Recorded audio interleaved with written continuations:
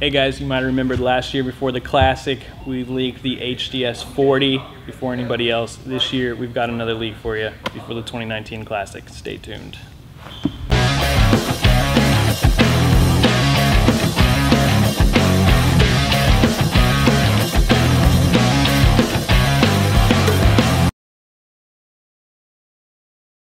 Hey guys, Eddie here with RMP. I'm sitting in front of the new Lowrance Elite 40 Ti2.